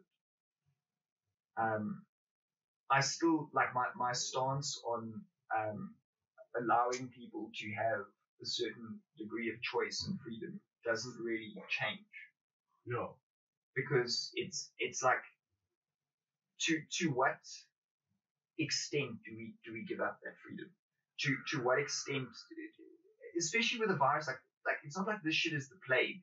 Yeah. Do you know what I mean? Like it's not killing like 50% of the people it infects. Like it's because like think about like how many. I don't claim to like I don't run around and like tell people like this is how you should live your life, but like the thing is, I feel like I agree with that. we take risks every day. You know what I mean? And to give up that amount of your freedom because like the medical system is going to be affected, or this is going to be affected, that's going to be affected, and then all this politicking and bullshit goes on, and it's like, how do I believe especially with our government and many other governments, like how do I believe like your expert opinion? Like I'm not an expert, but how do I believe your expert opinion and just trust you to take a centralized entity to take my liberties away? And from something that clearly in front of my face, to be honest, over the last however long, has been destructive in a sense, but I don't think destructive enough to constitute the amount of destruction we've brought upon ourselves. The problem is the locking us up has caused a lot more problems as in money. Yeah, exactly. Like, dude, people have been heavily affected by a lot of things that aren't COVID. I can count people that I know directly and people I know who know other people who have committed suicide because of it. I can't. Just because people who, I mean, dude, my mental health, like, I went through a very rough patch, like, especially, like, towards sort of mid to end 2020, like, I was in a very fucking dark place. And it's just, I don't know, like, to me, it just seems, like, I'm not a conspiracy theorist, like, I'm not about fucking microchips or New World Orders or any of that shit. I'm just talking about the practicality of how this has affected people versus how maybe they would have been affected if we were more, if we thought a bit better about how we went about like isolating and managing an economy, as opposed to just blatantly like bringing the hammer down and fucking everything. No, but like it's like saying wear a mask. But is everyone wearing an N95 mask? Is it the mask that actually protects you, or is it something that gives you like 10-15% clearance? Also, like, I'm an anti-vaxxer. I'm not anti every vaccine. I'm anti currently this one that exists. I don't like whatever's going on or whatever, like calming juice or whatever might be in there. Or the thing is, I don't trust the way the virus came out. I don't trust who dealt with it. I don't trust that the people who dealt with it are the ones that brought it out as well and that are telling us to do these extra things as well. As a thing. But also, like, just because I'm an anti-vaxxer as well doesn't mean I don't believe in COVID. Yeah. That's also, I think, another thing that gets confused often. And that's... But also, I've never seen it isolated, but I also don't believe doctors have seen it isolated, or the majority of doctors. How many doctors have actually seen COVID, or how many of them have a list that says this is something? Look, I mean, I don't understand enough about the virus. That's the thing, is I'm not a doctor. Yeah, like I don't understand enough of what's so the core points there, like regardless of whether you're a vaxxer or an anti-vaxxer, whatever, like I'll have a vaccine, like that's my choice, and your choice is yours. And this whole narrative around being like attacking each other over our choices. The thing is, when it it's a difficult conversation, because on one side people are like, well, you know, we want to get back to normal, like, you know, we trust this, we trust the science, like this has been horrible, like people have died, whatever, and like we just want to move on, you know, and that's why we want everybody to get a vaccine so this shit can end, you know. Which I get, but then in the same token, you know, from the side of the person who doesn't want to have the vaccine, you know, maybe your opinion is like the vaccine was developed very, very quickly, and you know, some people have had some fairly rough side effects from it. You know, most people have been fine, but some have had rough side effects, and I'm just not comfortable taking it. And then I think the problem is what happens is like additional narratives that get built on top of like whatever someone's stance is or assumed stance is. And it's like, oh, you're a fucking conspiracy theorist, anti-vaxxer. Like, where's the chip? where's the microchip? But I have looked into that because I don't trust people to that extent. Like like weirdly enough. But I don't believe it's going to happen. I just think that there's like this like extreme attacking each other without listening. The thing is, and there's definitely people on like both sides of the extreme. Yeah. And for me personally, like I'm gonna get a vaccine. Like I want to travel and shit. Like if it fucks me, it fucks me. Like yeah, it is what it is, and like I get it. I know a lot of people who have had it and they're generally fine. Yeah. And if I can travel and like go and live my life and like chase my dreams, then cool. You know, if we've been fucked up by like some fucking giant medical mistake or cash grab or whatever, the problem, you know, that's a fuck up. It is, but it's the problems I have with it is this belief that the vaccine is the problem solver, and the narrative that it's been pushed forward as a problem solver, as in if you take this vaccine, you're free. Yeah. But now they're also saying that there's new strains coming and that's a good point. And now you've got to take one every 6 months. That's a different conversation. Yeah. It's not taking one vaccine. This is now 4. Yeah. Exactly. 100%. And being deterministic about all of this. What exactly is in it? Yeah. And what, like, I'm also, like, I'm not afraid of needles. I've had to have needles before. I had to clear blood because I had a blood condition in the stage. Like, so needles aren't my problem either. I don't mind them. Yeah. But how many times do you have to get an injection before you stop worrying what's in there? Or what if there's something inside there that affects your nutrition levels or your this, that, and you start ending up deprived on something? Like, it's not far-fetched to believe that we are unaware of certain side effects like that could affect dopamine output, anything like it. There's so many things that could be involved in that, but also as a side argument is where is the conversation of the obesity is the problem, diabetes is the problem.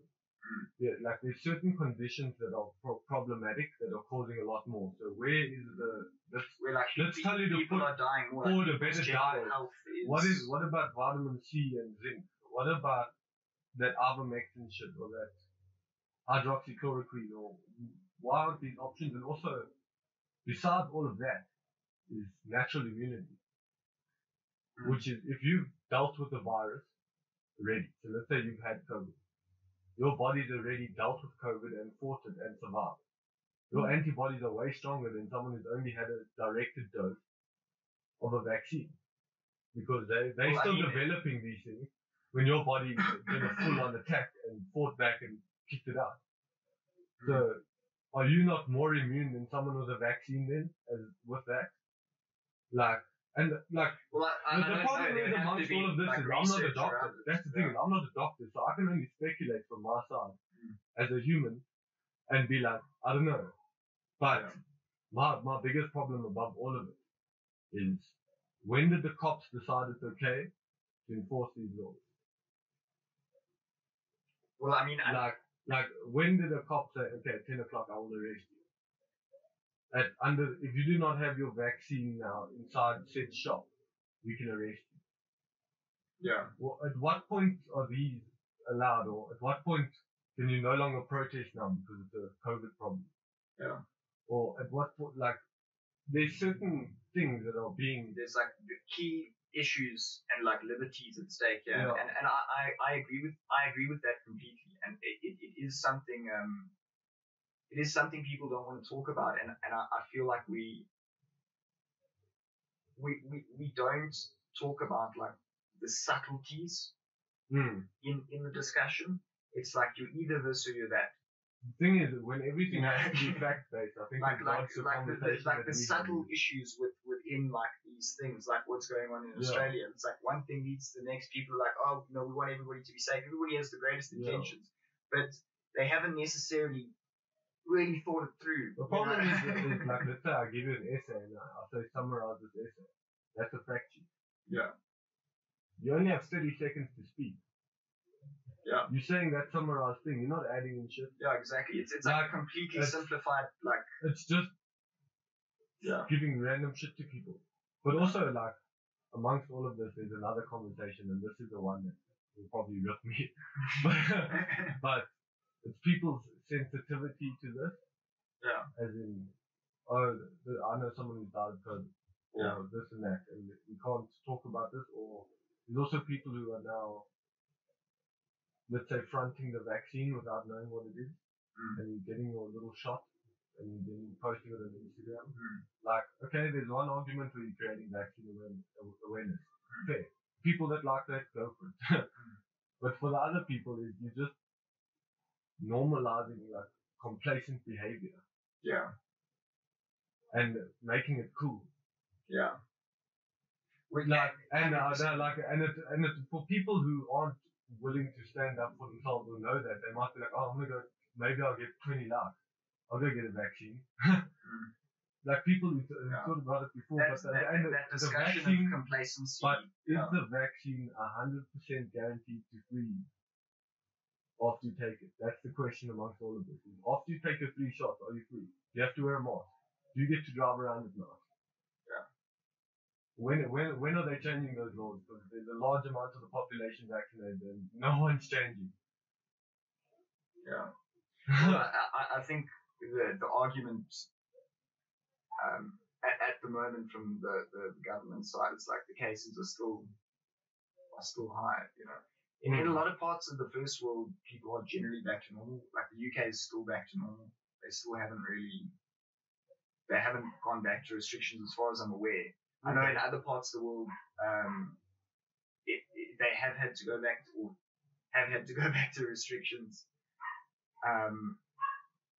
But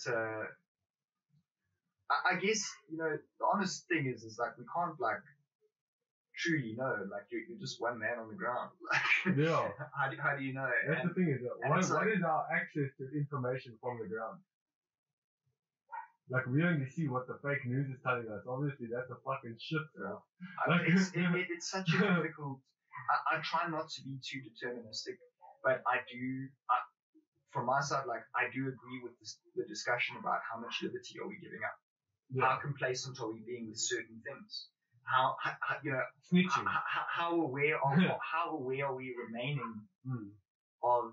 And it's not a new thing in society, a government taking control. I mean, look at what's fucking happening in China, bro. Yeah. The thing is, people are getting social scores. Like, what the fuck? People will pretend things like Hitler and Stalin and Mao and things don't exist anymore, but they're just playing different games. Exactly. And that discussion. Someone believed in those people. That discussion, I think, 100% needs to be had. Being too deterministic or too, or assuming too much. You're no better than the vaccine vaccine activist, whatever you want to call them. Yeah. I think on both sides you're emotionally attached to something.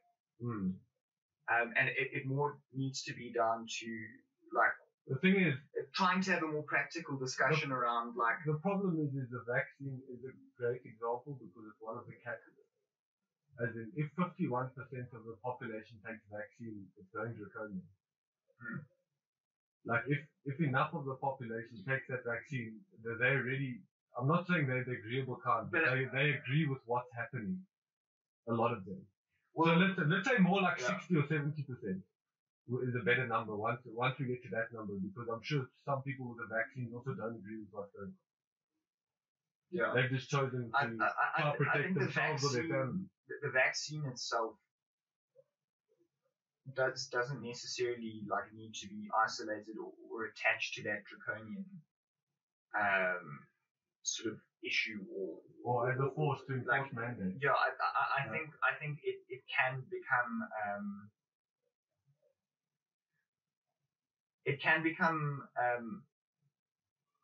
a difficult issue when you've got like a centralized entity like the government enforcing legislation, enforcing like almost pretty much permanent legislation around certain things like that, because we know that governments and centralized entities like that will take advantage. The thing is, all governments would want a world that runs nicely in a way, so whatever their idea of that is, they will try and enforce. Yeah, but in the same token, it could be maybe the discussion that could be had is, you know, maybe it can be down to private entities if they feel that it's a risk for them and their business, then they can choose what they want to enforce. The problem, and if it's but I don't feel very comfortable The problem with that the government as a centralized entity, which I really don't fucking trust. Let's say, like just having a that basic level of power. example of that, just how something like that would work. Say you're an employee now at a workshop, and you have a manager, foreman, whatever is going on there, and then above that you have whoever's the head of that office or place that you have. But then above that you have corporate if you work for a big brand. Yeah. And how well does that work as an example of enforcing things? Because this guy on this level that's working inside, let's say, the dealership, is saying, oh no, it's corporate fucking. Corporate says, no, the dealerships can do it. The employee is sitting there, fuck. Like, so even amongst that level, like, if you disagree with something, I don't think you should lose your job. And the thing is, there should be enough trust in this vaccine to solve the virus that that person without it can come there. Like, I understand there's mutations and things, but I don't know why no other diseases have had this many mutations. Like, AIDS is a virus. It there's has other viruses. Why HIV has mutated a lot. But why is it so public now? Why? That's the thing as well. There's different things I get what that you're affect saying. the world I all the completely time. get what you're Why saying. is this so public? And the one thing, you know, like I have people telling me about hospitals are bursting at the seams. It's a fuck up, like etc. And I'm like, why hasn't that been explicitly covered? The problem is, I'm not saying I have a belief about anything. Like I'm removing myself from like having like a specified opinion. I'm just asking. Just navigating the conversation. I'm just asking the question. Yeah. How extensively has it been covered? I really haven't seen a lot of coverage about it. Like I really haven't. Why hasn't the media been able to go and see what's going on in the hospital? Do you know what I mean? The problem and the other thing is like we're directing all these resources to like certain things, but like if this is such an issue, why haven't we directed resources to temporarily expanding healthcare facilities and things like that? Why have we stifled so many other resource producing things over that one specific thing, which we barely actually poured that much resource into? Especially in South Africa, where there's been like intense fucking corruption and shit around it. It's like I could get the narrative, like if you could show me the destruction, like if you can show me like fuck, like this is what's going on, this is how bad it is. But I've been living my life, like I've been going around, I've been seeing people, I've been doing things. Like I've been communicating with people all over the world. Like we have friends that live all over the place, and very seldomly have we come across like a point where like COVID has been intensely devastating. I know people who have died. More just very shit. I know people who have had family members who have died, etc. But for the most part, most of those people had prior issues. No, but also like already, and it's like I understand that it's destructive, and it can be destructive for somebody like in their immediate circle, and it can be very devastating for somebody. But why, like it clearly has not been devastating to the extent of something like something that's really like fucking killing people and like ruining their fucking lives. Well, the devastating part is currently that we felt the most of is rioting. So which I understand that was partly by Zuma. lockdowns and I understand it was partly Zuma, but I also believe it was partly lockdown. People are poor as fuck. People broke, like there's people that are broke as fuck in this country. Like even one of Tristan's arguments is, shouldn't we have tried to do some housing projects or something like that to try help people end up in cleaner environments than the ones they live in? Well, because that's part of the argument as well. Is why are you letting people live in shit environments when you have this government funding to do all of this shit, but you can't take someone out of poverty to live in not dirt and be healthy towards the population. What are you expecting of people, and what are you giving to people? Exactly, but from like governments that have already been like screwing people over, driving bullshit narratives, like manipulating people, etc. Like, why now? Must I now listen to what you're saying to me word for word and trust what you're saying to me and just follow all these regulations and shit that you're putting into place when you've already fucked me over multiple times before we even got here? So how can I trust? The thing is, how can I trust you? And I understand I understand that discussion about like how much of my freedom am I giving up? How much do I really know, etc., etc. But what I don't subscribe to is people being deterministic about like fucking microchips and all sorts of bullshit that they have no evidence to support. Yeah. So that I understand, but we do need to come. The discussion around our liberties, our freedoms, our freedom to do what we want with our bodies should be an open discussion, and the quality of information that we're being fed. I agree with that as well. We need better information. I don't feel comfortable with those various factors at the moment. Yeah, I can agree with that. I don't necessarily know how to navigate it. I'm not being deterministic, but it is something that I think about. Yeah. Deeply. The thing is, like, on ground level, what can you do about it? I don't know. That's it. It's quite it's a weird feeling because you are like I don't feel comfortable with all of this like this vaccine passport shit and like I don't like it. You know, like oh now you need to have another third booster shot of this thing and like it's like not working and some. But I don't have enough access to broad enough information to sit and analyze it and be like okay the vaccine is working. The vaccine isn't working because like these people are driving a narrative that it isn't. These people are driving a narrative that it is. I'm not there. I can't be everywhere. How is the coin so I have no fucking idea really what is going on. But what I do know is in my immediate circles, this virus has not been devastating as a virus.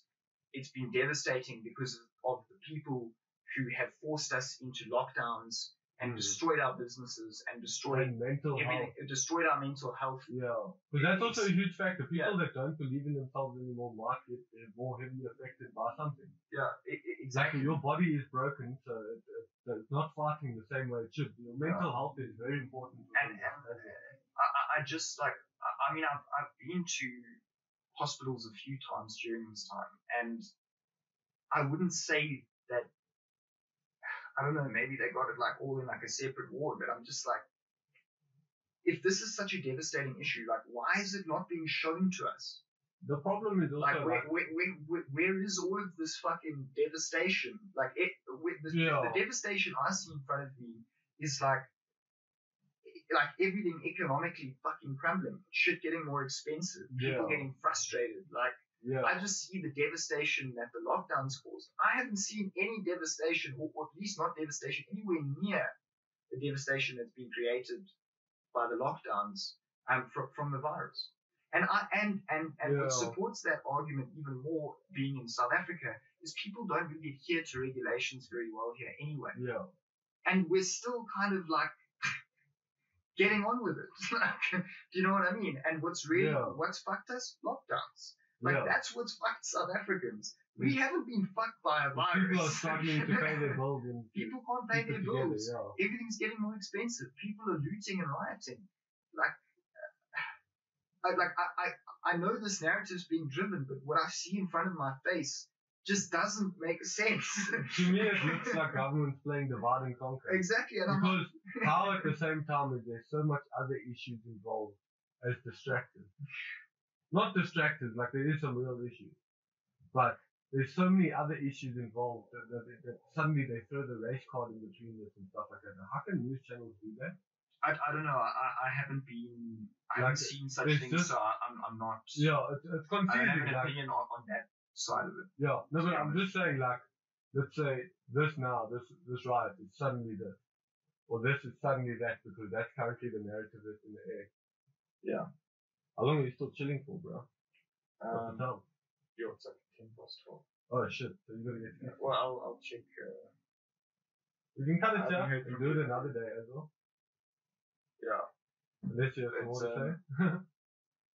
Yeah, I just I agree with the whole complacency argument, and I agree with having that discussion about giving up our liberties. But it's difficult to be too deterministic because there's so much information, like trying to filter and understand what's going on. Like really, like whatever narrative you would want to subscribe to, you really could find some kind of information, something to help you support that narrative. Yeah, anyone, yeah. Whatever it may be. Yeah. What I do know is just like the practical discussion around like what I've experienced as an individual, and what a lot of people around me have experienced. Yeah, it's different to the narrative they put. Like it's a little bit exaggerated. I just can't. Yeah. I can't trust. I can't trust the government like telling me that all of this is for my own good. Yeah. Like vaccine discussion aside. Yeah. Like I'm not even talking about the vaccine. I'm talking about like you taking away my freedoms and me just having to be complacent with that, based on this thing you've told me is like super deadly and dangerous to me and the people around me. But I've experienced basically no destruction, like real destruction. And the people that I have seen experience destruction, like those people were already going through. But the thing is, some families, their destruction could be cancer runs in their family. Yeah. They could all be kind of broke, so crime is a problem. They could, like each family has their own certain things. I just feel like it's not threatening enough to us as human beings to constitute the amount of freedom that we have given up. It's not. It's not. Like we have been through far worse things, and I think people need to have the choice. Yeah. You know, yes, there may be destruction and whatnot, but like it's a difficult discussion between like we're saving lives or protecting people, and we're taking away their freedoms.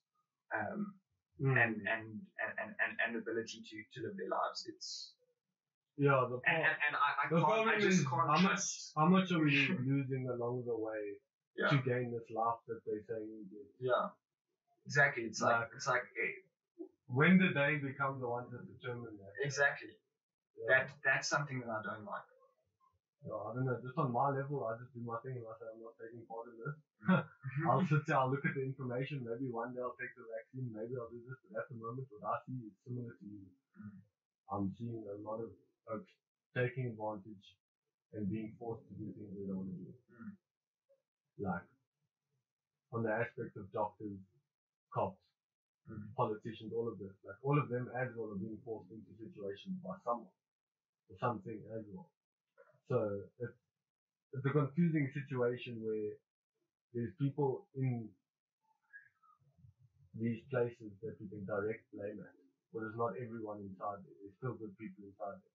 If anything, those are the people that could help us in this current system that we exist in. Yeah. Because they are the ones that are inside and fighting. So it's confusing. Yeah, dude. Like it's very confusing. It's just weird because there is no actual side or place to take on this. Like you said, there's so many different narratives. Where does one stand, or is the job just to get us confused as fuck? Because that's a win so far, dude. That's how I feel. I'm confused. Like this vaccine thing, everybody appears to be fine. You know, you never know. Maybe we'll get a few years down the line and there'll be all sorts of shit that's happening and whatever, and nobody knows. But I'm not being deterministic about it, dude. Like, yeah. I don't know. I don't fucking know. But what I do know is I don't like how my freedom has been taken from me for such a long time. Yeah. Over something that I haven't seen. Nearly 2 years. It hasn't been destructive enough. It hasn't. Yeah. Like we cannot be this afraid. Yeah. We can't. It's just especially as a young person, and like I've noticed, especially with like generally with older people, is like I think it's easier for them to be complacent because like you had your young years, like you fucking traveled, like you've done things, you've done what you want to do. But for us as young people, like it's bullshit. Yeah. Like we okay, cool. We must just give up.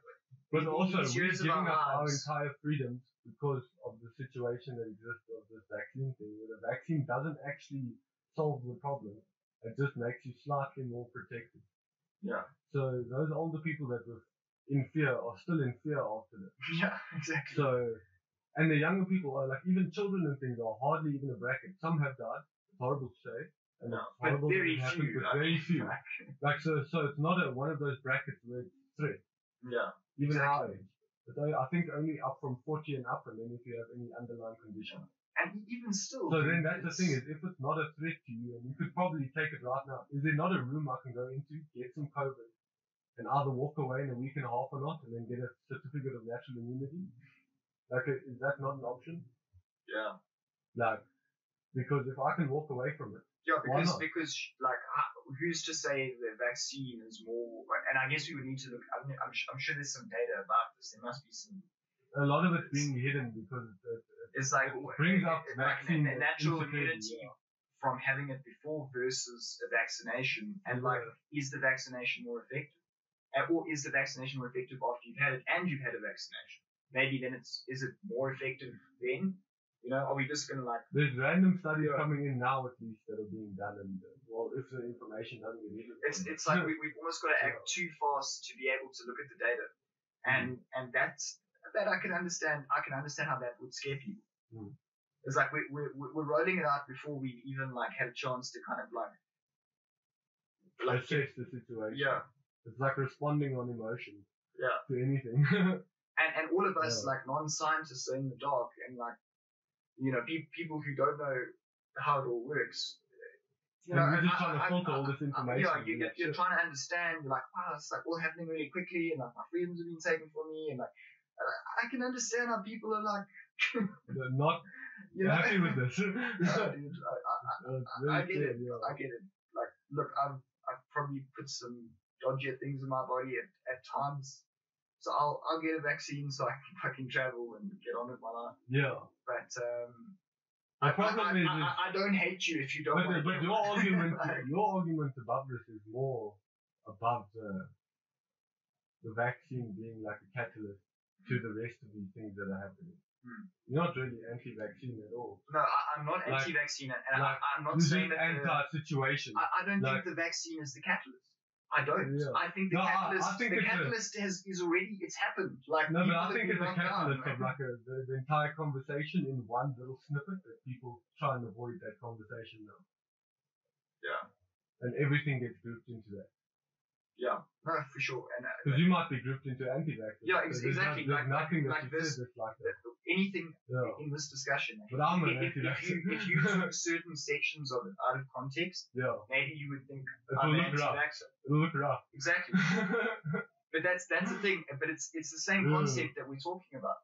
If you think about it, it's like a simplified narrative based on like a few words that have come out of somebody's mouth. But like, how deep did you actually pay attention to whatever it is we're paying attention to? Yeah. Do you know what I mean? And how deep can anyone pay when there's so much? And again, maybe there's like virologists and scientists who are like, these guys are fucking like this, like, you're idiots. Like, we know exactly how this works because we're scientists, you know, and like we're just too stupid to understand. Like, or somebody does. Well, you're not stupid, but like you just. You might just be missing that door. Yeah. You can't comprehend it. It's like you haven't learned. But they know. You know, and it's like, but I can understand somebody being like, I just got to check. Like, look, I've seen doctors that didn't do a good job on the thing they needed to do for me. I do not believe in idolizing credentials, dude. Yeah, 100%. That is a job role, not an individual. Yeah. Like, those people are still very different. Yeah. But it's a discussion we need to remove our emotions from and just practically talk about. Like, I get it.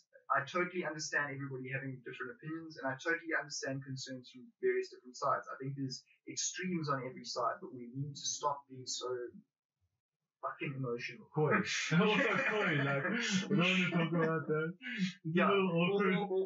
Or avoiding it because we don't want it to lead to that emotional reaction. Like, on both ends, we need to, as a society or as human beings, get to a point where we can have a more practical discussion without trying to fucking kill each other. Yeah. And also to try and stop subscribing to serious deterministic extremes, and more try and just look at what's in front of us. Yeah. You know? No, I agree. I think people should also directly assess their reality. from the way you exist as it is and what's moving forward, and also look at people around you, see what they experience. Yeah. Because poverty is currently the biggest thing I'm seeing right now.